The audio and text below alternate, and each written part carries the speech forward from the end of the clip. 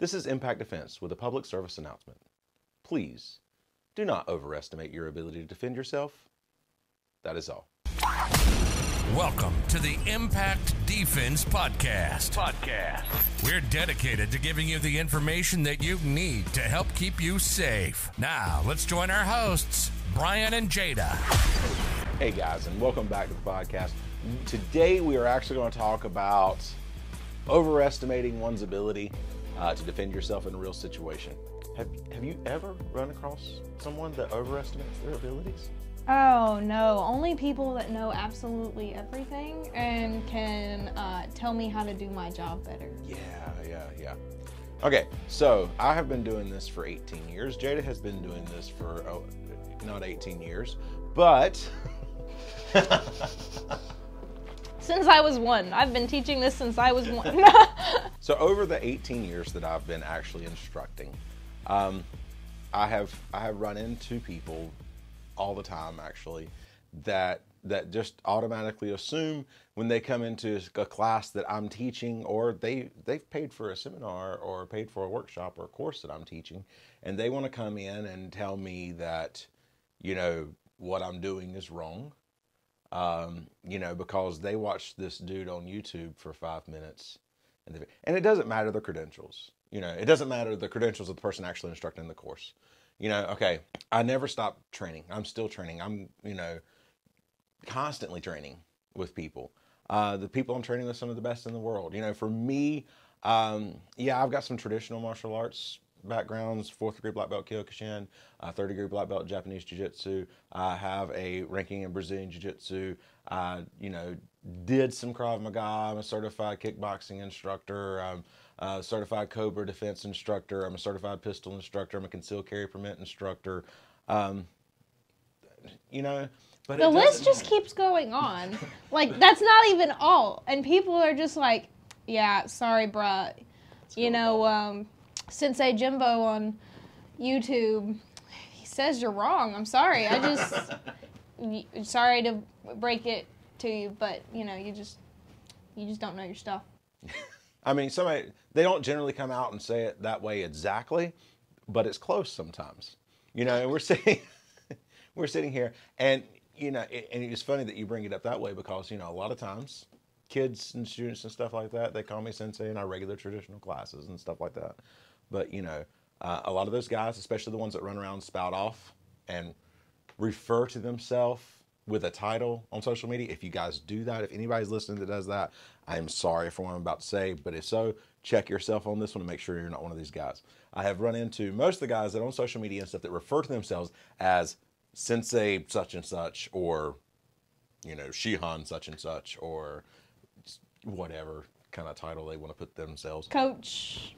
Well, yeah, but that's honestly them a little less than the guys who want to throw out the titles, or Sifu something or other. They have stayed in that traditional bubble for so long that a lot of times they don't actually realize what really works in real self-defense.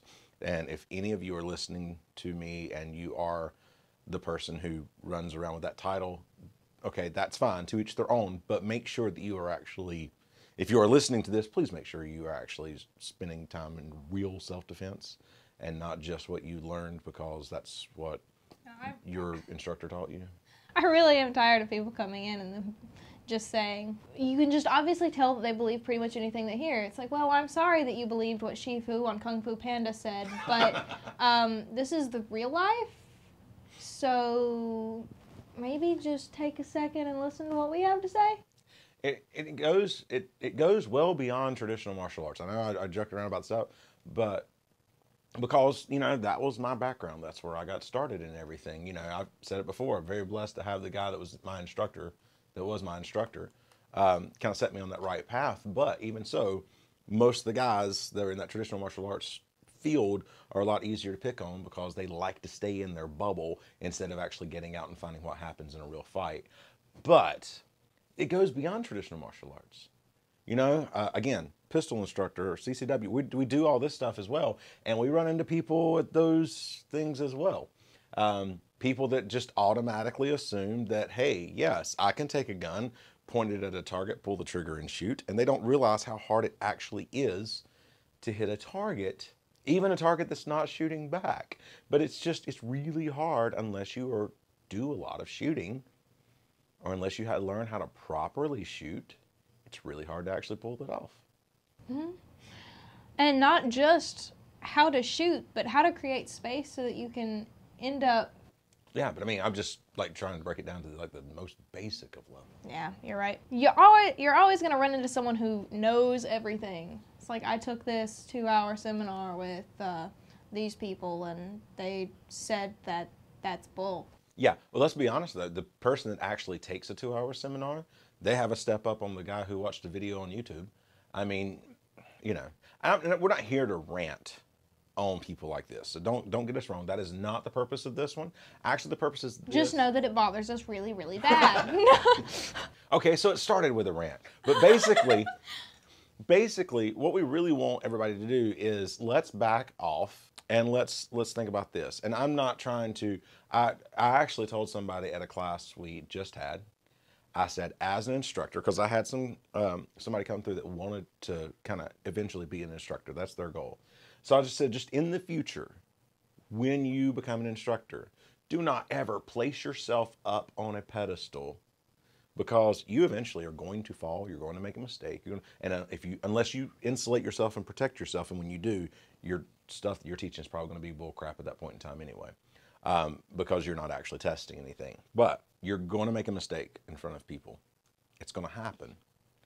And if you do that, then just accept it and move on. But if you have set yourself up on a pedestal to all of your people, students, people that come to your seminar, anything, then you have a lot further to fall when you make that mistake. The bigger the pedestal you build for yourself, the further off that pedestal you're going to fall whenever something goes wrong. I have been training and instructing for the last 21 years of my life. And, you know, the people I train with have changed.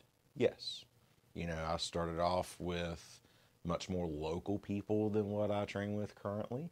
You know, at this point and at this level of skill that I have reached, and you have no idea how much I hate saying that, but it's just where we are in the moment. Where I am in my training, maybe that's a better way to put it. You know, I'm training with some of the best guys in the world at certain things. We got up with the guys from Cobra because what they were doing when it comes to stress scenario training, when it comes to like real life preparing people for self-defense, they are absolutely some of the best in the world at that. You've also trained with a couple Sensei Jimbos, so you know how to recognize them. I've trained with more than a couple of those guys. Usually not for any length of time, but enough to know, it's not really the thing. You know, currently my firearms instructor right now was a trainer of special forces in the military. He trained SEAL teams. He trained Army Rangers. You know, the goal is to never, ever, ever stop training. To always, no matter where you are in your skill level, to always find that next person that you need to train with. I've been doing this for 21 years, and I have not run out of finding that next person. I'm always finding that next person that I need to train with, you know. So, I think I'm the greatest daughter in the world because we all know that my dad loves atomic bears. For his birthday, I got him the Atomic Bear Tactile Belt. It's great for everyday carry. It's extremely comfortable, and like every Atomic Bear item, you can get it for a lifetime warranty. Now I know that my dad's supposed to open this, but it's fine.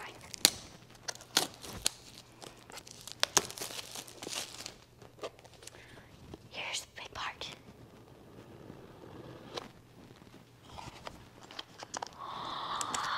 Whoa, what's that? Just here you go. For me? Yeah. Thank you.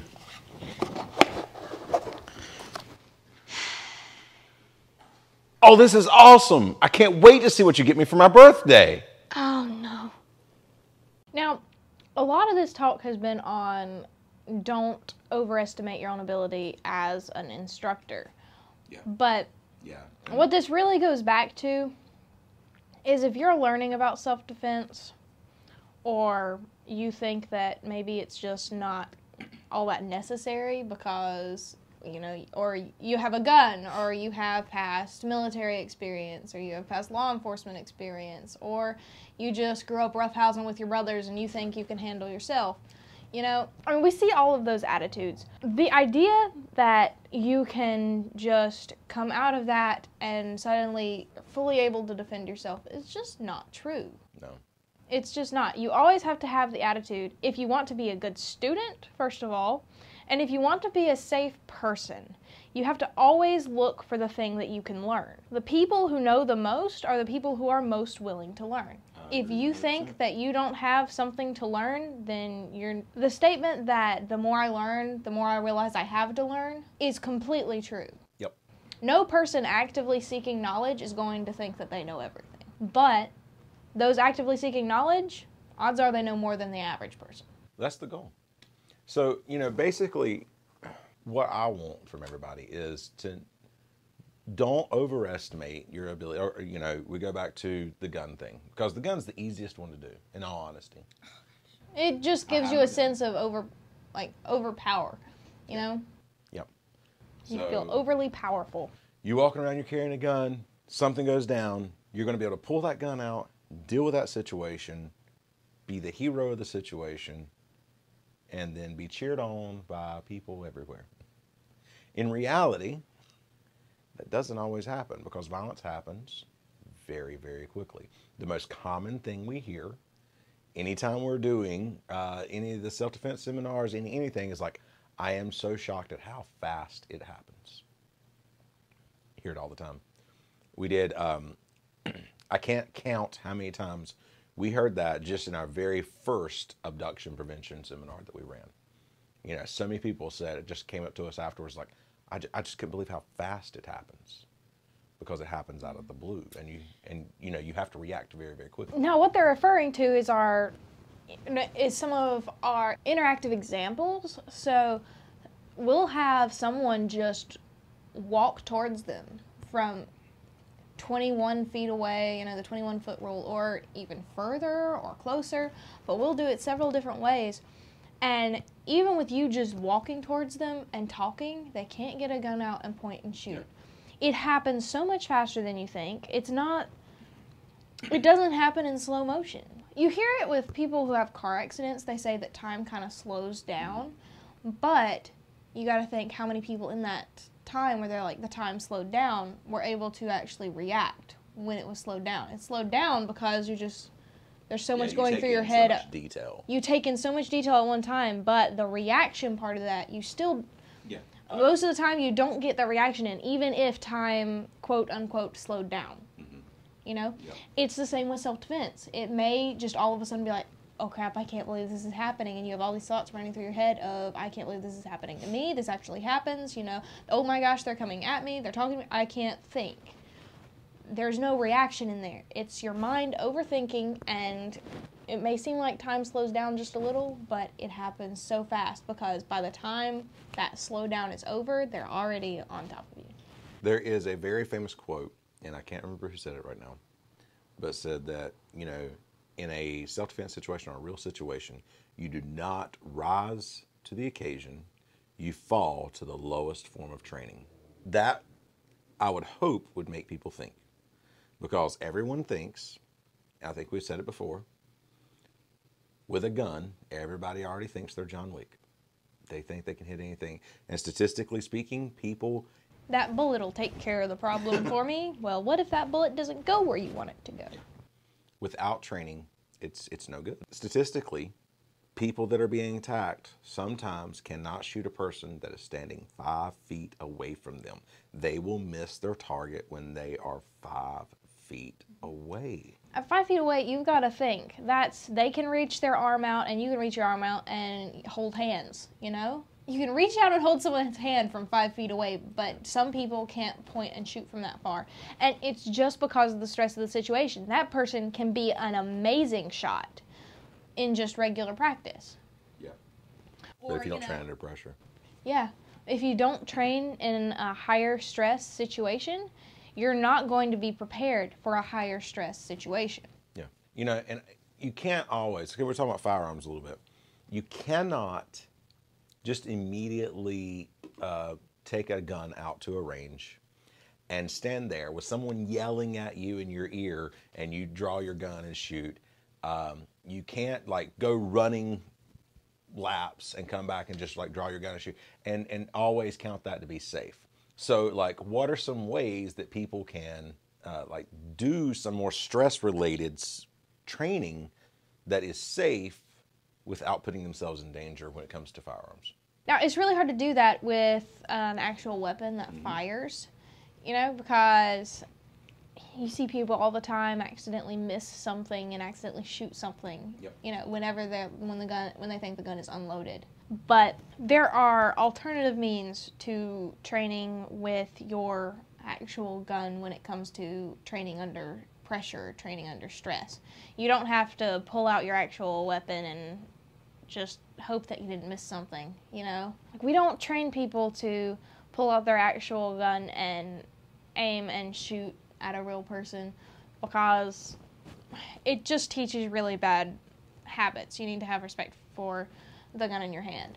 But what we do have is the SIRT pistol, which when you pull the trigger, it has a laser that points out. Now, the SIRT is awesome, and people are always amazed by it because it has real trigger pull and the real weight of a gun. And when you get one, you can eject the magazine, which we do so much abuse to ours because we're doing so much, like, fighting over it, and sometimes it gets thrown on the ground, you know. We're so rough with it. We're going to probably purchase another one. Oh, we're definitely purchasing multiples. Yeah, we're definitely purchasing multiples because we love it as a training tool, but we want to be able to eject the magazine again. But we broke ours. But that's not a regular thing. They are so sturdily built. Well, no, it's actually working perfectly fine. It works perfectly fine. The only thing with ours is just the magazine doesn't stay in anymore because we are so rough and mean to it. So yeah, we broke the little thing that's supposed to hold it in place. That's basically it. We broke our magazine release on it. But as far as nobody knows it that comes in here. Yeah, we just have it taped on with black electrical tape and it blends in with the gun. But the SIRT pistol has realistic trigger pull and realistic weight.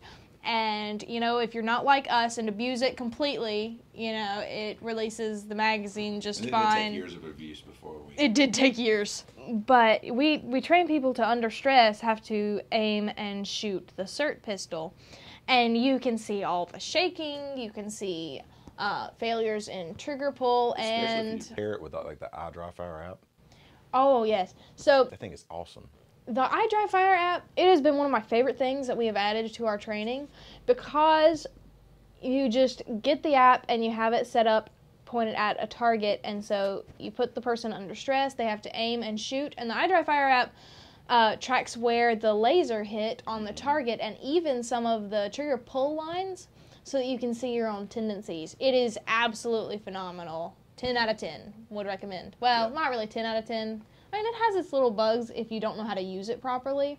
Yeah, but once you get it, curve. Yeah, once you get that learning curve figured out, you're good. It's great. Yeah, we are actually going to be posting a video on YouTube and Facebook about the iDry Fire app just because we love it so much. Yeah. But everyone is so surprised by that SIRT pistol and how poorly they aim, even on a gun that doesn't have any recoil. That's the only downside to the SIRT pistol, is that it doesn't have recoil, but the plus side of it not having recoil is that you can see where your tendencies are, even without recoil. Yeah, you're isolating your trigger pull, your breathing, and all this other stuff. Even your follow-through. Yeah, your follow-through, yeah. So I think the one things that you don't get with a laser trainer like a SIRT is like that recoil management, that hold, your grip and your stuff like that. It doesn't come into play as much when you're pulling the trigger. Which is why it's still important to train with your own firearm on a range. But the stress training, you're not going to find any better way of doing it than with... Not in a safe environment. Yeah, you're not going to find any better way of doing it than with something like the SIRT. Do we have a coupon code with SIRT yet? We do. So if you go to actually SIRT, SIRT, pistol.com, and if you use Impact Defense as a coupon code, you get 10% off of anything on the site. And they've got, which I may have to be trying out, they've got some knives, training knives as well. Oh, really? Yes. And they have now come out with like the Smith & Wesson, which I like the M&P line pistols. So they had the Smith & Wesson. In a cert? In a cert. No. Yeah. So I'm gonna that's probably gonna be my next purchase. All right. Sorry for the geek out, Trill. Yeah, we kind of got aside, but yeah, if you're interested in it, yeah, go to sirtpistol.com. That's SIRTpistol.com, and use the coupon code Impact Defense, all one word. Again, just like Atomic Bear. So use that over there. It gets you 10% off of any of their stuff. So they've got a lot of stuff. I mean, they've when I bought that first one, it was when they first came out. So I've had that one for a long time, and it was modeled after a Glock 17, and really, really liked that. Well, now they've got the M&P type. They've got a couple. They got the smaller ones as well. So when I said we were going to go buy multiples of them, yeah, because they've got several different things now. Now, we've done some stress training with airsoft guns, too. The downside to those is that you still have to buy the airsoft BBs, and you have to wear protective gear because an airsoft BB going in the wrong place really hurts. Gotta have goggles. Yeah, you gotta have goggles and a face mask. I don't want to be shooting BBs out your nose, you know. But that's why we love the SIRT pistol, just because unless you get a really expensive airsoft gun, you know. Yeah, you're not gonna come into the same weight and trigger pull and everything as a real gun. Yeah, I just love that the SIRT is just one-time purchase and it just works. Well, something like that as well. We take the SIRT pistol and we take the iDryFire app, and we can work a lot of stuff and never actually have to go to the range, and we save a lot on ammo, especially right now, since ammo is so freaking expensive. Yeah, so I don't think there's really any better way of training indoors than a SIRT. I'm out of coffee. Yeah, me too. But people are always amazed at how poorly they do. Like, they see the laser doesn't lie because it's shooting straight out of the barrel. And you can adjust the sights and everything. You can adjust the sights, yeah. It doesn't lie. It just shows exactly where you would be hitting. Yeah. And it's clear to see. And people are always so surprised. They're like, it's so much faster than I thought. Or it happens so much faster than I thought. And I didn't even hit it. Like, the laser hit the wall behind the person. I didn't even manage to hit. Yeah. And they're always so surprised. And really, most people are, because, you know, they think that if they can stand there and just point at a target and shoot their target dead on every time, you know, they think, oh, well, I'll be fine. It's harder to do under pressure. It's harder to do under pressure when somebody is maybe running at you. It's harder to do under pressure when you are just, like, under pressure. You know, in stress or anything, it's just harder to do under pressure. Fine motor skills start to become a lot harder under pressure. Yeah, so whenever you said that you fall down to the most basic form of training, yeah, it's completely true. It's like, I know a lot of techniques. I do a lot of training. How many of those I would be able to perform in an actual situation? It's probably going to fall back to the basics, the ones I've done the most times, the one I've done reliably, which is why when we teach a self-defense seminar, we don't teach a ton of strikes. They're like, why don't you teach a whole lot of strikes? We're like, we choose the ones that take the least amount of perfection.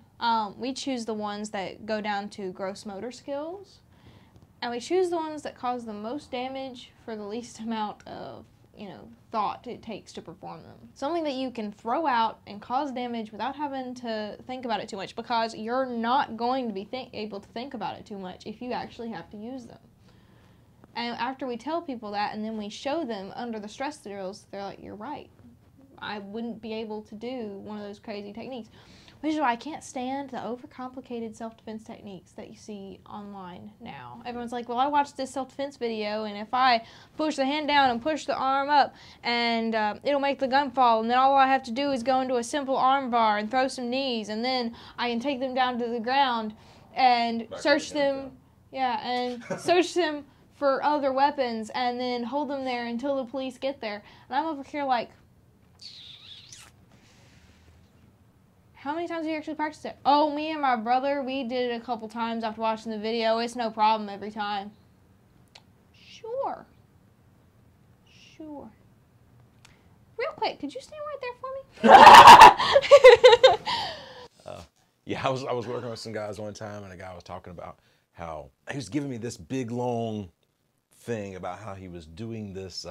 He had just come back from this seminar and was talking about how to destroy a joint. You would like kick them, and then you like hooked your foot in behind their ankle, and then you drug their leg out from behind them, and then you came back and you stomped on the knee, and you did all this stuff. And he was explaining all of this stuff he was doing, and I'm going,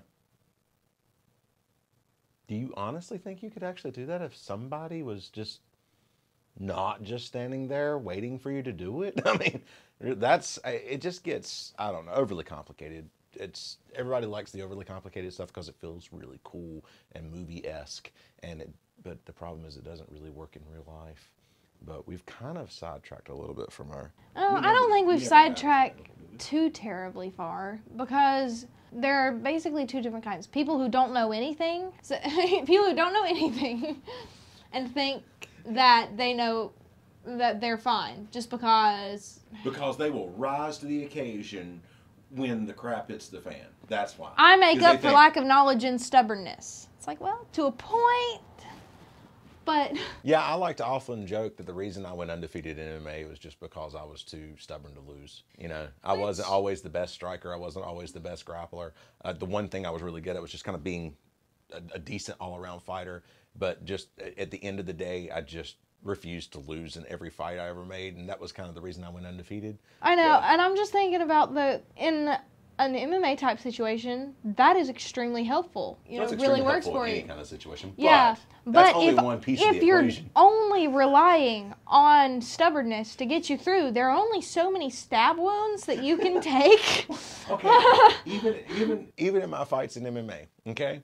Now, some of them were like what they call smokers, because it wasn't always legal in North Carolina. So they would have the smokers, which would be events that would be held inside like a school somewhere, like at a gym that would have a cage or a ring or something like that. So I fought in a few of those, somewhere between 5 and 10 probably before I went to the bigger fights. But in the process of in there, if I had stepped in there, and I've seen a few guys do it, you go in with just stubbornness, you're still going to get your butt kicked. It just is going to take a lot longer. You're just going to get your butt kicked for a lot longer period of time. More spread out, yeah. So if you are just relying on your stubbornness and have no technical knowledge at all, you're probably just in for a much longer beatdown. Yeah. And then you have the people who have tons and tons of useless training. Yeah. And they Been think... training bull crap for the last 15, 20 years. Yeah, they're over here like, I am super proficient in this. I'm like, have you ever done that while someone is actually trying to hit you back? It's like, oh, I don't need to. I'm too fast. Okay, sir. It's like, please shut up and listen. It's like, you know, the stat, 90% of all fights end up on the ground. And I was talking to a guy years and years ago. I said, oh, okay, that's cool. Do you guys ever like train for like, what if somebody takes you down? No, they can't take us down. You know, and then you get the other side of it of, I just took ground defense training, so I'm perfectly prepared for that. It's like, do you ever train standing up? Yeah, it goes both ways. It does go both ways. We talked about the whole thing. Yeah, we talked about how do you turn a BJJ black belt into a white belt? You just keep punching him. Yeah. just beat him from black belt all the way down to white belt. You know. Now, I love BJJ and I love jiu-jitsu. Oh, I do too. Like, it's some of the best stuff you're going to find, but there are other aspects that they kind of miss. You gotta and make it's sure just, you're preparing for. It's just like our forms of martial arts. Yeah. It's not just a sport BJJ school. You actually are doing a jiu-jitsu school that is going to teach you like what happens when you're getting hit. You know, I think that was awesome about I came out of a striking background and then start doing BJJ with a guy, and he was awesome about like going, okay, now you could get punched in this position. And then I had my brother who was also come from a striking background. We came from the same background, and we went into that. So we just constantly added strikes into it, so we knew exactly like, okay, what do we do here if this is a real situation?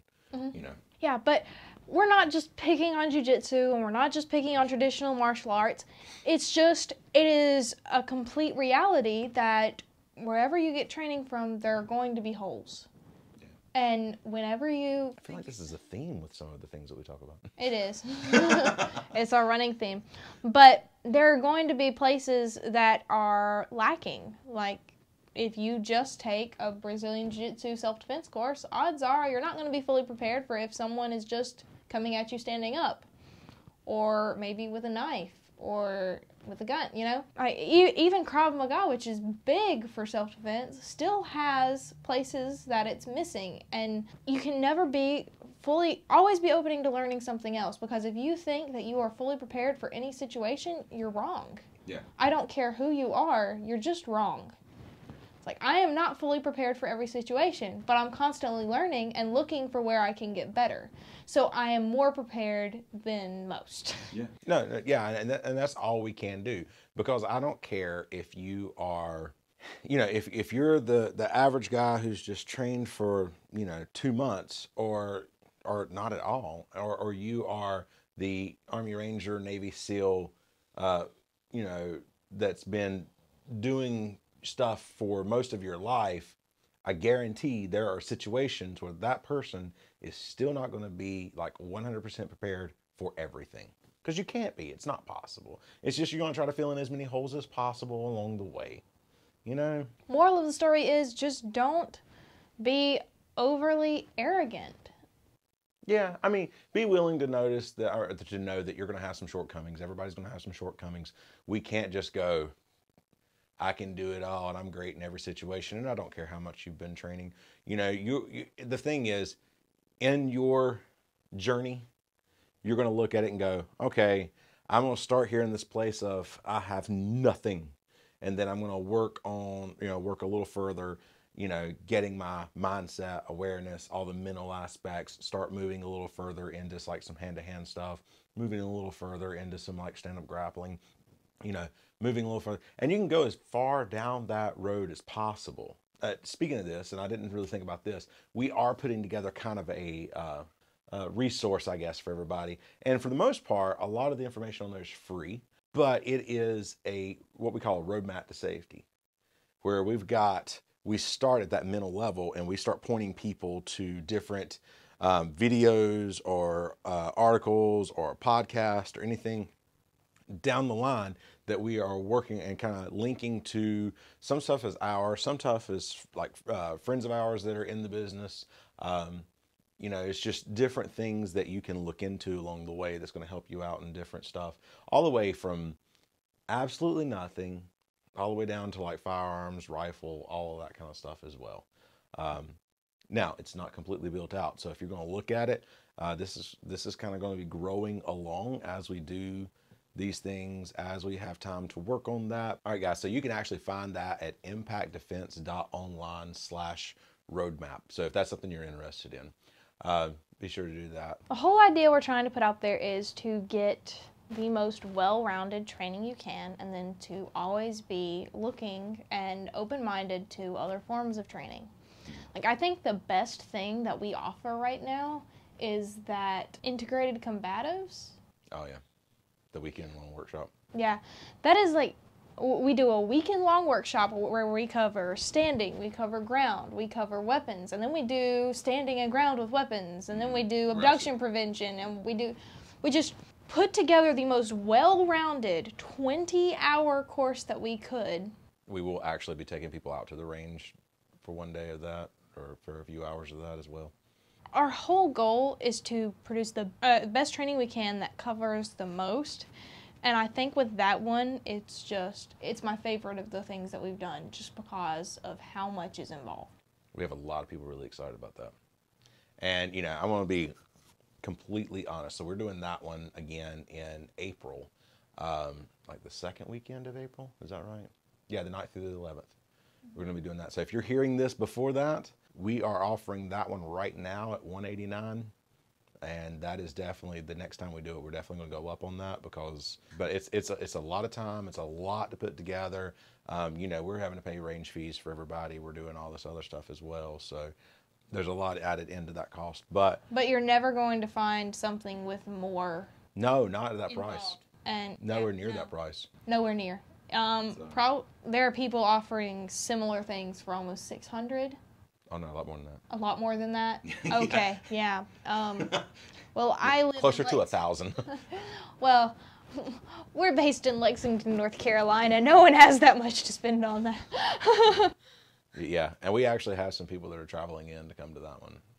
So It's fantastic. yeah, I'm excited about Yeah, but we are super looking forward to it. And, you know what, if you ever get the chance to do it, this isn't us speaking out of arrogance. We want people to be safe. Yeah. And so if you have any interest or want really well-rounded training and are just able to commit a weekend to that, do it. Yeah. And if you have the money to go to someone else, I mean, that's fine. But I mean, they're okay.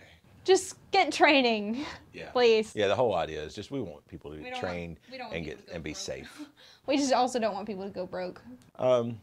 Yep. So I think that's about it. Look for our next episode. I'm actually very excited about the next episode that we're going to do because fairly recently, within the last couple of weeks, Jada and Kylie both went through essentially a junior pistol instructor courses, and they had Yeah, so since I am not yet 21, I can become an assistant pistol instructor, but not a full pistol instructor.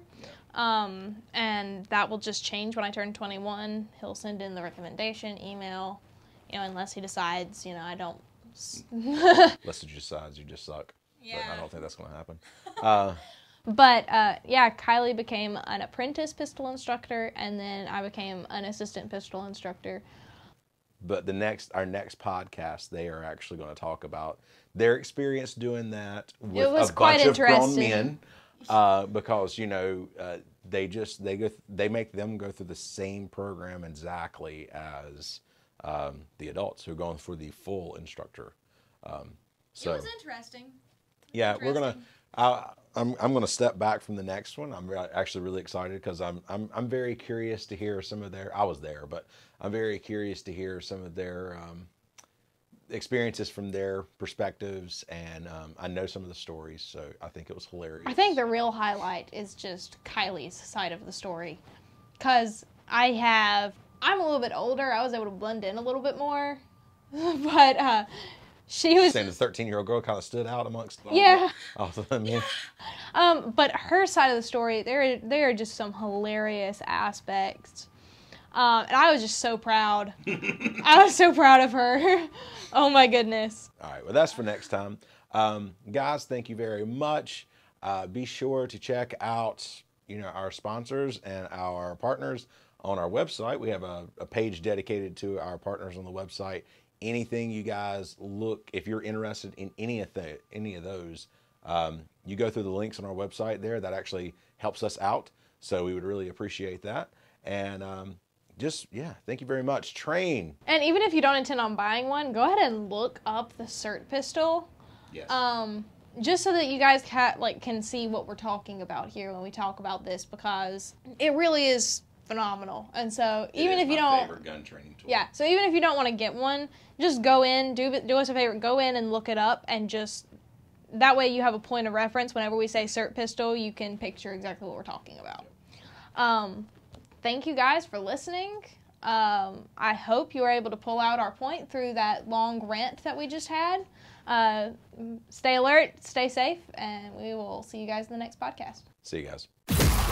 Thank you for listening to the Impact Defense Podcast. If you'd like to learn more about how to keep yourself safe, check out the articles, videos, courses, and seminars at www.impactdefensenc.com. We also do training for security teams, churches, businesses, groups, and more. Stay sharp, stay focused, and train hard.